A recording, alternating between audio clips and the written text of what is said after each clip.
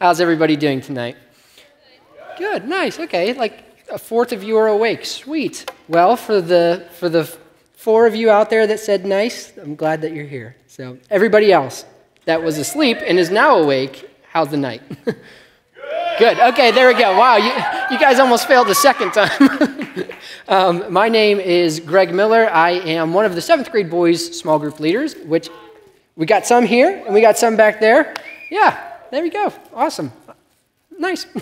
I have been doing ministry here for about 5 years as a leader, but I've been a part of this ministry for a little bit longer than that, and talk about that in a bit. But tonight, we are going to be talking about the Holy Spirit. We're going to be continuing our series called The Advocate, which Sam did a great job talking about so far in their previous messages. And we'll get to talk about that a little bit as well.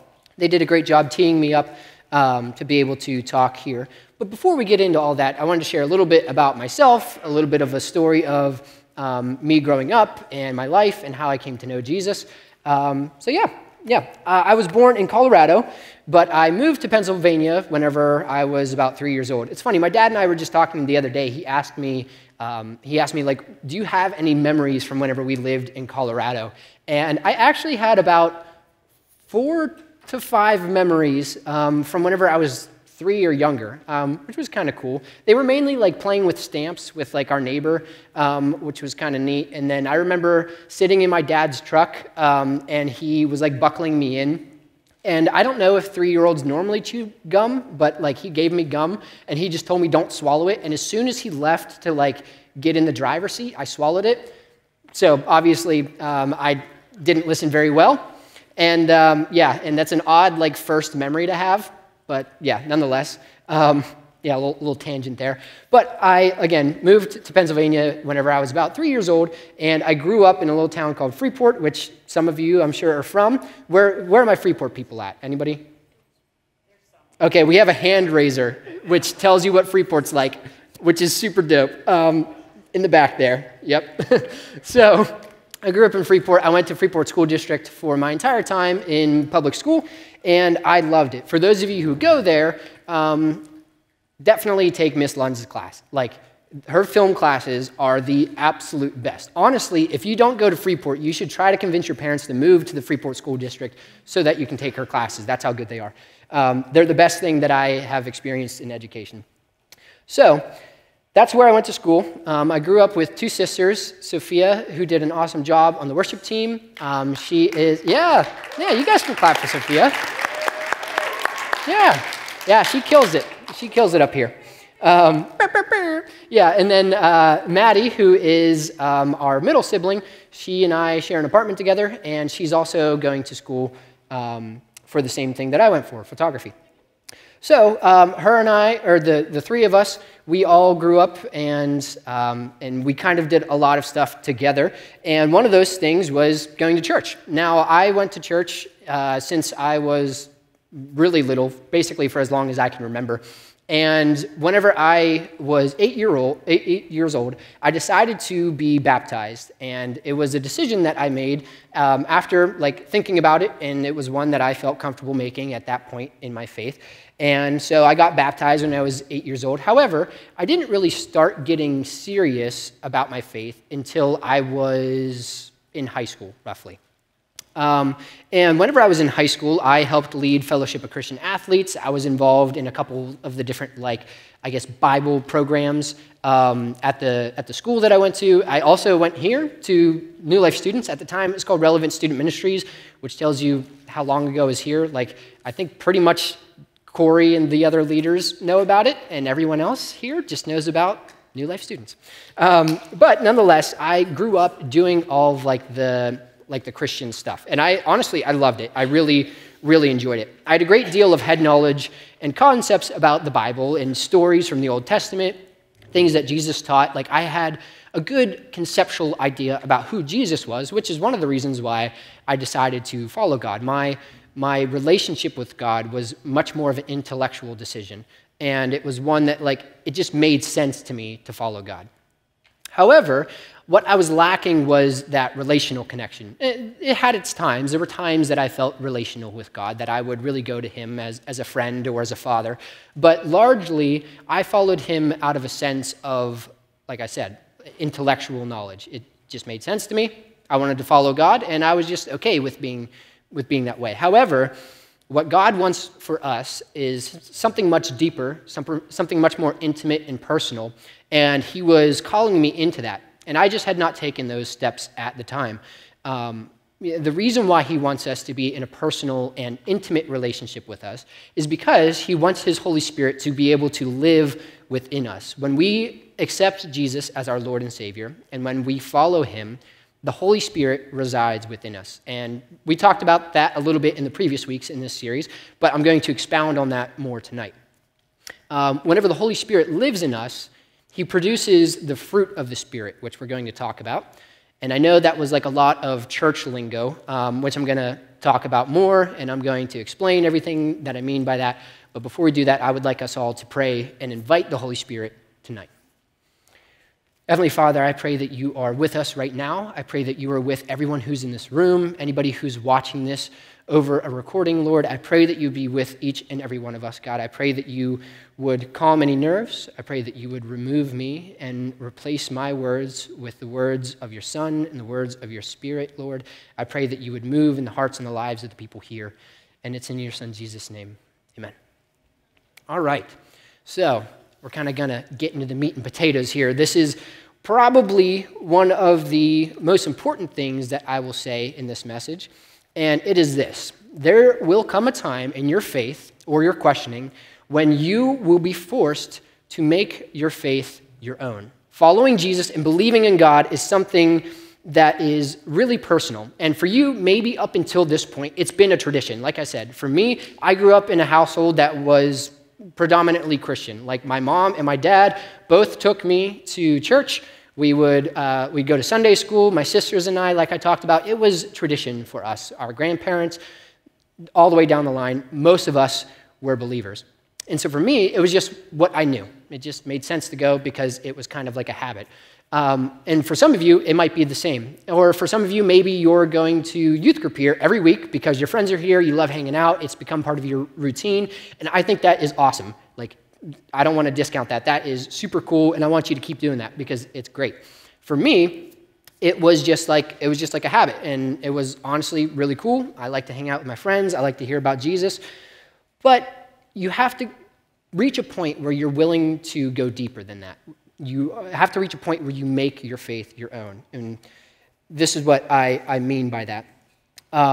You have to decide for yourself that you believe in God, that you believe in him and you want to follow him with your life. Or if you don't make that decision, the opposite of that is that you live the way that the world lives and God really isn't present in your life because you're not following him. You're not allowing him to change you and change the way that you live.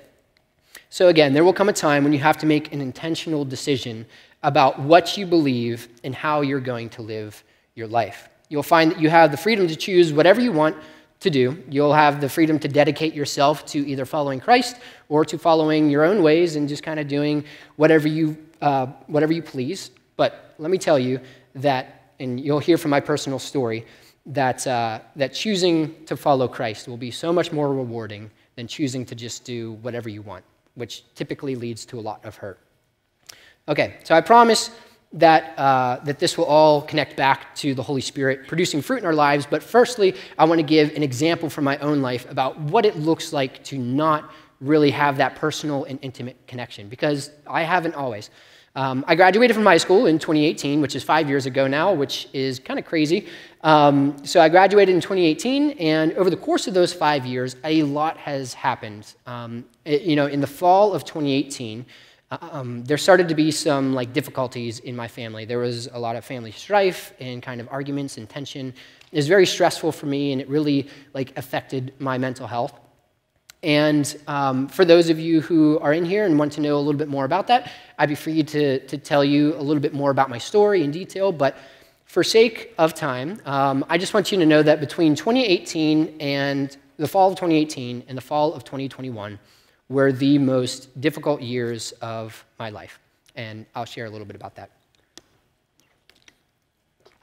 Okay, so like I said, I was involved in a lot of arguments and tension and disagreements, and there was a lot of hurt with the people that were very close to me. And for some of you, I can imagine that you can relate with that. There is probably times where you just feel sort of powerless to the situations in your life, whether that be at home or at school or with your friends, and it just seems like you can't ever get out of that wade pool. That you're always just kind of taking a breath of air, and you're just trying to make it past each and every day. And for me, that's largely what my time was like throughout those couple years. And of course, it wasn't all doom and gloom, but it was pretty difficult for me. Whenever I say that it was difficult, there's a couple things that immediately come to mind. Firstly, why would God allow me to go through all of the crap that I'm going to talk about and get into more detail with? Why would he allow me to go through all of that if I had believed in him for so long, and I had gone to church and gone to Sunday school and youth group, and I led different organizations? Why would he allow me to go through all of that if I was just so active in doing the Christian stuff? You see, that kind of relationship is transactional. It says, if I go to youth group, or if I go to church, or if I listen to Christian music, or if I show up at a Bible study, then God, in turn, owes me an easier life. He owes me a more convenient life without trial or tribulation or without hardship. He owes me, my parents getting along. He owes me my friends being kind to me. And that's a very transactional way of looking at faith. And that's not how it works. God calls us out of a transactional relationship into something much, much deeper. And so I want to encourage you, if that's the way that you think, then listen in, because there's something much greater in store that I want to share with you. So during that time, when I say it was difficult, what I mean by that is I had a 15-minute drive from my house in Freeport to where I went to school in Cranberry for college. And during those years where there was all that tension and stress, I had that 50-minute drive where I essentially was trying to navigate through the streets and through the roads that it took to get there while looking through tears. The entire time, very often, I was just crying because of all of the stress and pressure that was put on my daily life because of the relational situations that I was in. I was just trying to navigate through the road, which was just blurry. I mean, it was like if you ever have goggles on and you look underwater and they fill up. It's what it was kind of like, except I was driving, going 55 miles an hour, which is not safe. So I was just trying to navigate while also trying to get my anger to subside, so that whenever I went into class, I could actually focus on what I was trying to learn and what I was paying for. And it was really difficult. When I say that they were the most difficult years of my life, it means that I was fighting tooth and nail to overcome a pornography addiction that had started whenever I was in high school, and it was just flaring up because of all the other things in my life. I was fighting tooth and nail to try to get this stuff out, but I was doing it in my own power, so I was largely unsuccessful.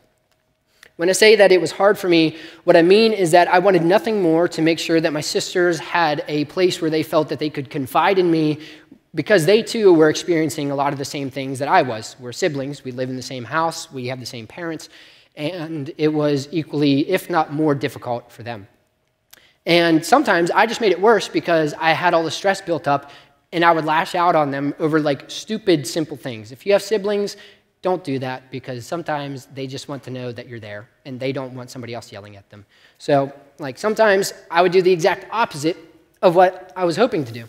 And the reason why things were so bleak in my life during this time is because I had a lack of the Holy Spirit living within me. I had not allowed him to take residence inside of me and to produce the fruit that we're going to talk about.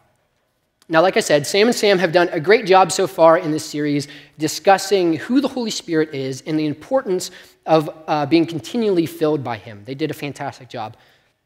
Now, during those years from 2018 to 2021, whenever I had to make my faith my own, I had very little idea of who the Holy Spirit actually was. Like I said, it was more of a mental exercise for me. Like I was trying to fit him in the box so that I could understand him instead of allowing him to change my way of thinking. I wanted him to fit in what I was familiar with instead of allowing him to change and transform my mind.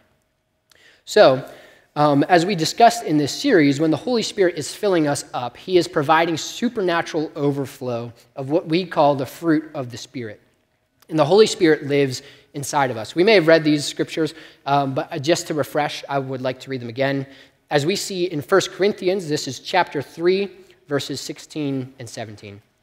It says this, "Don't you know that you yourselves are God's temple, and that God's Spirit dwells in your midst? If anyone destroys God's temple, God will destroy that person, for God's temple is sacred, and you together are that temple." We also see in 1 Corinthians 6, verses 19 and 20, it says, "Don't you realize that your body is the temple of the Holy Spirit, who lives in you and was given to you by God? You do not belong to yourself, for God bought you with a high price, so you must honor God with your body." So both in 1 Corinthians, obviously really sending home the message that God wants the Holy Spirit to live inside of us. We are that temple. And there's a lot of imagery with, the temples and how they worked in Jewish culture and like the richness that's there. But just think of it as his home. The Holy Spirit's home is within each and every one of us. It's not just a single person. He doesn't move from place to place. Like, hey, I'm gonna go crash at Tunch's place tonight. I'll see you in a little bit, Greg. Like, I'm gonna go hang out with Tunch. Like, he's in all of us who call Jesus our Lord and Savior. Now, since the Holy Spirit lives inside of God's followers, we are able to be filled with him, which, as I said, produces an overflow of the fruit of the Spirit. Well, what are those fruits? Well, in Galatians 5, which is my favorite chapter in the Bible right now, it says this, "But the fruit of the Spirit is love, joy, peace, forbearance, kindness, goodness, faithfulness, gentleness, and self-control." And just a pause here. Forbearance, if you look up the definition of that, it's essentially patient, I believe it's patient endurance, something to that extent. So there's like double patience in here, which is a fun fact. Anyways, picking back up. "Against such things there is no law. Those who belong to Christ Jesus have crucified the flesh with its passions and desires. Since we live by the Spirit, let us keep in step with the Spirit. Let us not become conceited, provoking and envying one another." That's Galatians 5, verses 22 through 26, which takes us right into our take-home point for today, which is when we submit to the Holy Spirit, he produces fruit in our lives. When we submit to the Holy Spirit, he produces fruit in our lives. Now, that word submit is really important because it reminds us that it is an active decision. It's not something that just happens passively. It's something that we have to actively decide. If we want Jesus to be our Lord and Savior, that's a decision that we have to make. And we get the benefit of having the Holy Spirit fill us up. So, reading over the fruit again, it is love, joy, peace, forbearance, kindness, goodness, faithfulness, gentleness, and self-control. I believe that anyone, whether you're a follower of Jesus or not, can look at those things and see that they are good things. Like it says, there is no law against them. Whether or not you believe in God, you can look at that list of fruit and see that they're good qualities, they're good traits to have. Well, of course so, because God designed them, and he designed them to be the overflow of when we have the Holy Spirit. So during my time in college, when I went through all of that hardship, practically none of these things were active in my life because I didn't allow the Holy Spirit to live inside of me and to fill me up and to produce that fruit. The good news is, though, that God never gives up on any of us. He didn't give up on me. He's not going to give up on you. He's not going to give up on you, none of us. He will not stop pursuing us until we make that decision. If we make that decision that we want to follow God, then he's going to continue to pursue us. Honestly, I need to correct myself there. There is no end to that pursuit. I guess once you die, maybe there's an end to it there. But while we're still living and breathing, God will not stop pursuing us. So it's never too late to decide that you want to accept the new life that he offers.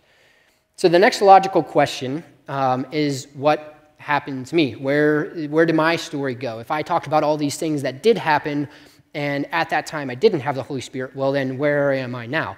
Well, I can say that there was a shift that happened, and it was actually fairly recent. I'm 23 years old, and it did not happen until July of this year, whenever I went to Uganda. For those of my Ugandan friends who are watching, I wanted to say thank you so much for watching. I love you guys, and Millie told me to send you the link, so hopefully you get to see this.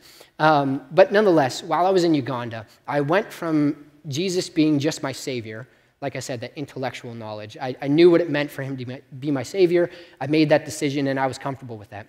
However, I did not know what it meant for Jesus to be my Lord, truly.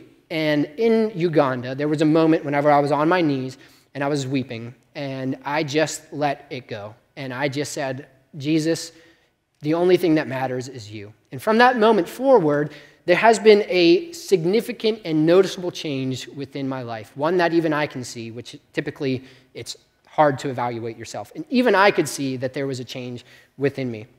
And what I can confidently say is that having these fruits will drastically change the way that you live your life. However, the antithesis to that is that it's an impossibility to have these things without the Holy Spirit.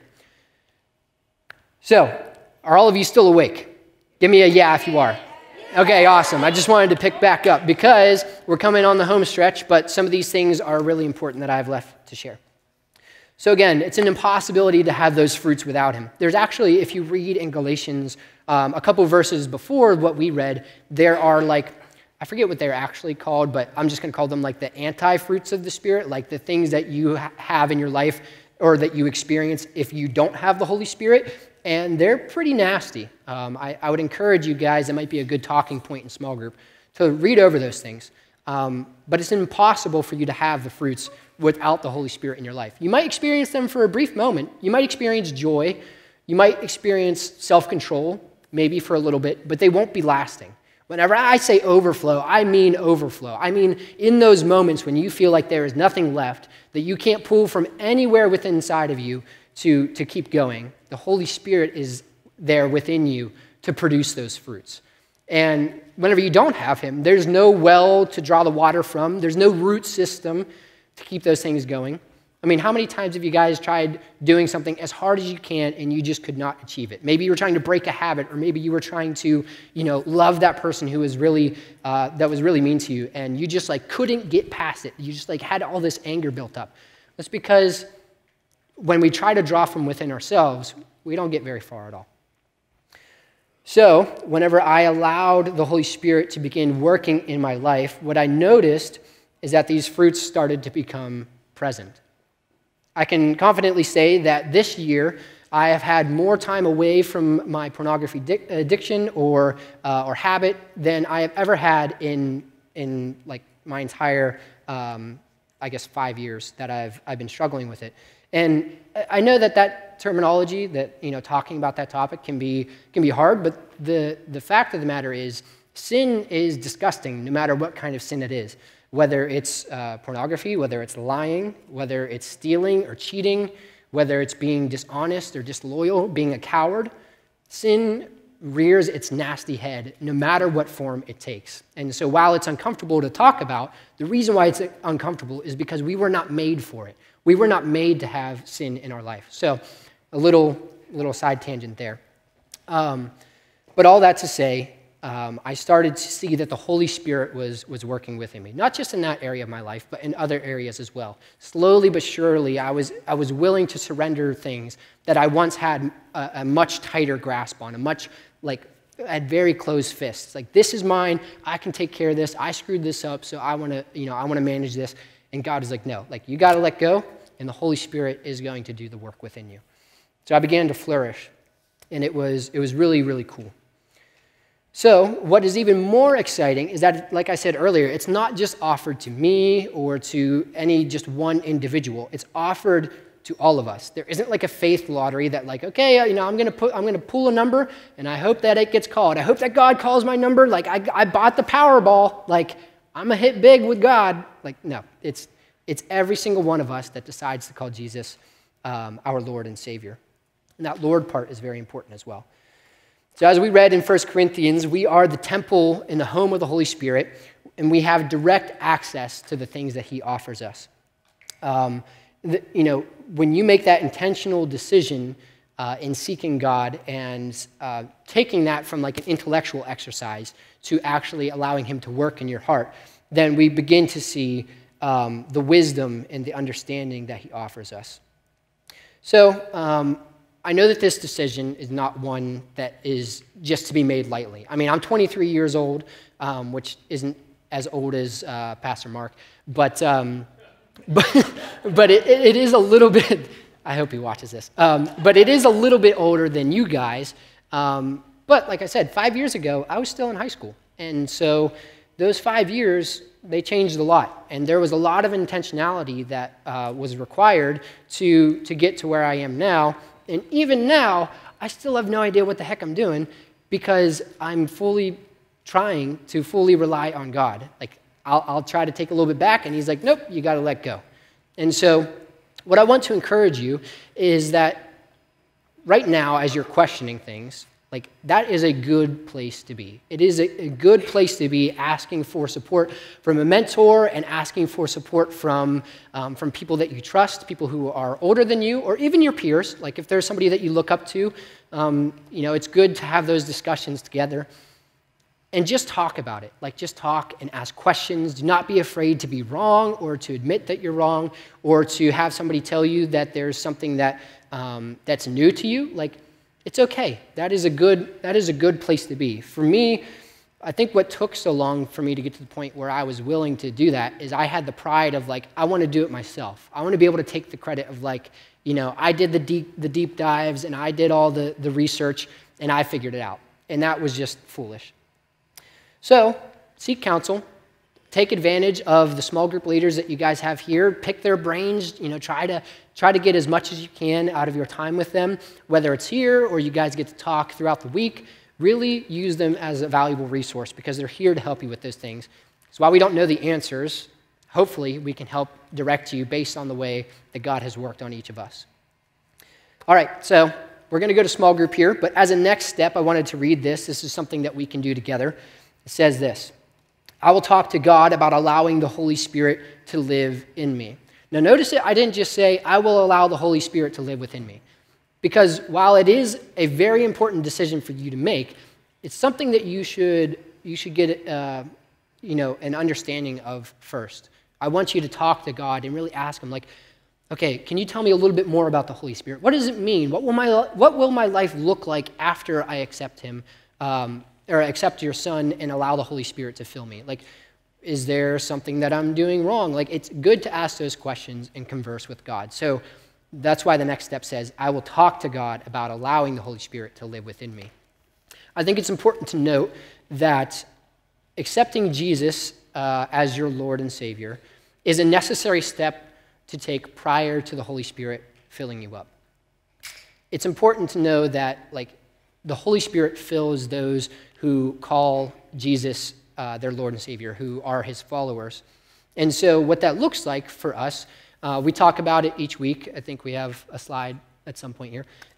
We talk about the ABCs. And it's a good little tool to be able to keep in the back of your mind, to share with others or to use yourself. And it says, A is admitting that you're a sinner and that you need Jesus as your Lord and Savior.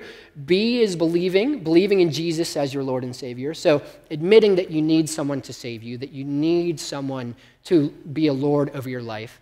And then the second one is believing that Jesus is that person and believing that it's that person. He is that person for you. God is the only way to receive that. C is confessing. Confessing that Jesus is your Lord and Savior, that public declaration of your faith, and committing to follow him in the power of the Holy Spirit. And so that's just like a little outline to help make it a little bit easier for you to remember. But taking those steps, those general steps, are a necessary thing to do prior to receiving the Holy Spirit. And so if these things are really attractive to you, you want to be able to live this way, you want to be able to have the fruits of the Spirit in your life, then this is something that you'll have to consider first if you haven't already done it. If you have, that's awesome. then you can really dive in and dig deep into what the Holy Spirit looks like in your life. But if you're not quite there yet, that is perfectly okay. Ask questions about this first. Start where you are and go from there. I don't want you to be overwhelmed.